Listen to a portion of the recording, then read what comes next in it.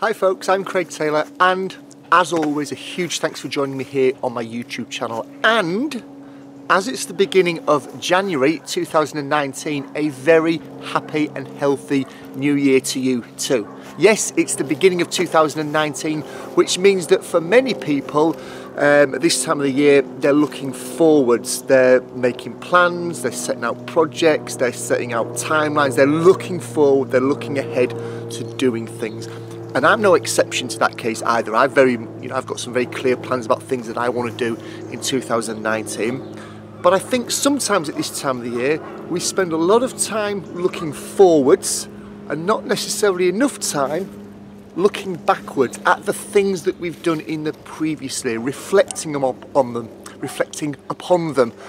learning from them, seeing what it is that we can take from those experiences and what perhaps we should leave behind. And that's what I want to do in this video. I want to talk about my 2018, last year's Bushcraft reflections. There are three things that I want to reflect upon. Now, I've done a lot over the past 365 days, so coming up with just three things was quite tricky. What I did to help me though was I looked back through my notebook that I carry about with me when I go and the notes that I make in there. I also looked back to this time last year on YouTube and quickly scrolled through all of the videos that I've uploaded in the past year.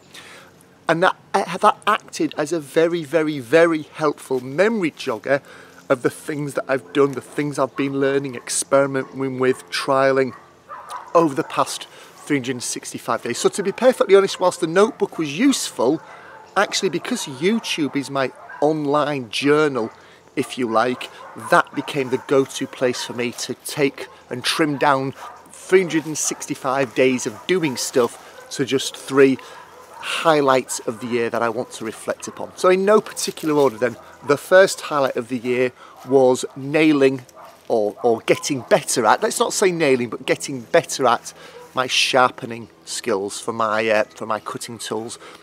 In the past, I felt I'd been doing a good job.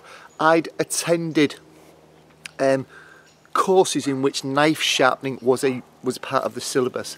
I'd watched God only knows how many YouTube videos. I'd watched God only knows read God only knows how many articles on the subject, and it just never quite seemed to fall into place. I got them sharp, but I wasn't really happy with them. And then I bought a new piece of equipment. I bought a sharpening kit from Bushcraft, and I followed one of their YouTube videos that's associated with a sharpening kit. And as you'll see in this video up here, if you watch the full video, I get quite excited near the end at how I've been able to turn a very, very blunt kitchen knife into a very, very sharp kitchen knife. And I've been able to replicate that with all of my knives and cutting tools since. So big highlight of the year, as silly as it may sound, was the penny dropping, was the jigsaw puzzle piece falling into place around how to effectively sharpen my tools. And of course, once you've got sharp tools, you can do very cool things with sharp tools, which brings me on to my second Bushcraft highlight of the year, and that was my my progress at carving, specifically spoons at the moment, but the progress and the improvements that I've been able to make with my carving skills have come on leaps and bounds. Now clearly a part of that, unsurprisingly, is linked with having much sharper tools than I did in the past. Lots of people in the past have kind of inspired me and motivated me to start carving. You know, Paul Kirtley, Paul Nichols, spoons on the basic Bushcraft course that I did with them over a year ago now, getting on for 2 years ago. They were the kind of catalyst for starting this out.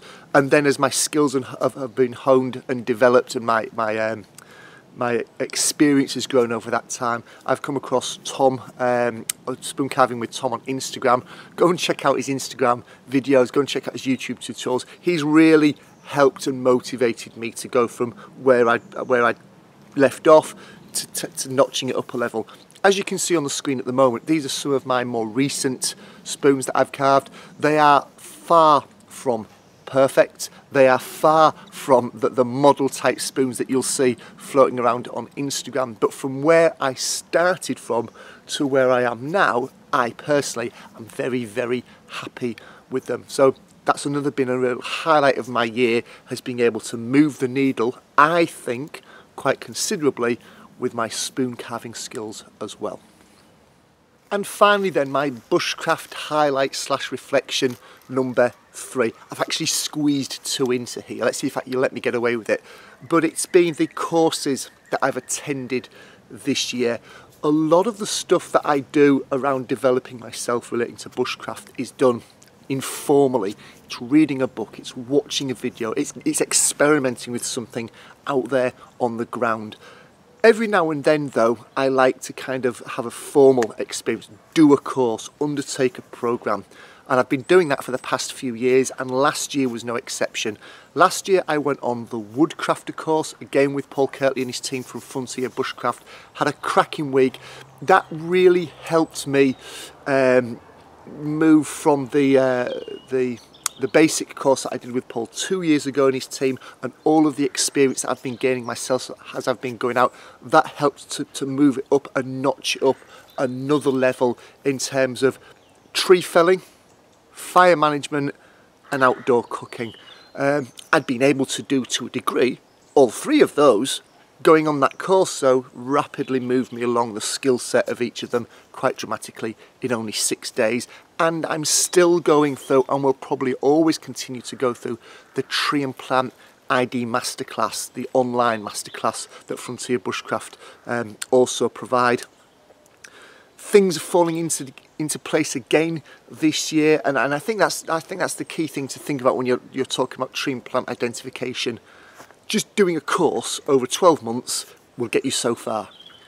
Doing the same course again the following 12 months, a little bit more will drop into place, and a little bit more will drop into place. I'm just moving into finishing my 2nd year, moving into my 3rd year, and every single time I look at the subject and pick it up again, a little bit more has fallen into place. So again, another real highlight of me. If I look back almost 3 years, I was utterly bamboozled and could only identify a Christmas tree and a family tree.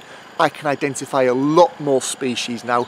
I'm able to tell you what you could use them for, I'm able to tell you what you should avoid, and I'm able to do a lot of that identification, well, let's not say a lot, I'm able to do some of that identification using the scientific names of the plants and trees and not just the common names.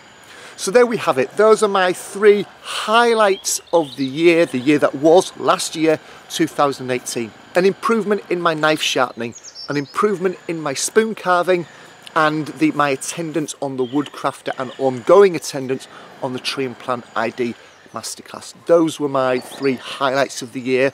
But what about yours? What was your key takeaway, your light bulb moment, your moment of epiphany last year, 2018? What was it? Was it something big? Was it something small? Was it something that you didn't realise at the time, but it's only with the benefit of reflecting and looking back that you actually realise it is kind of a big deal? Please do let me know in the comments below, either on Facebook or Twitter or YouTube, or wherever you're watching this. There'll be a comment box below. Do let me know in there what your bushcraft highlight of the year was for last year, 2018. Thank you as always for watching the video. Bit of an unusual one, there's no real bushcraft involved as such, but I did think it was a good opportunity to get on camera, share my highlights with you and get you thinking not just about what's ahead of you in 2019, but what have you left behind that you could get some value from that took place in 2018. Thank you for watching. If you're not yet a subscriber, you know what to do with that button down there. Thank you if you've already clicked on it in the past. If you like the video, please do give it a thumbs up, and there's also a share button below. You know what I'm going to ask you to do with that by now, don't you? Click it and use it. Thank you for watching. I'll be back very, very soon as we kind of get into 2019 in full throttle, and we'll get these videos continuing, hopefully, fingers crossed, to go out on a weekly basis, as I've managed for almost the last 2 years. That might give you a clue as to what my next video is going to be about. Thanks for watching. Cheers.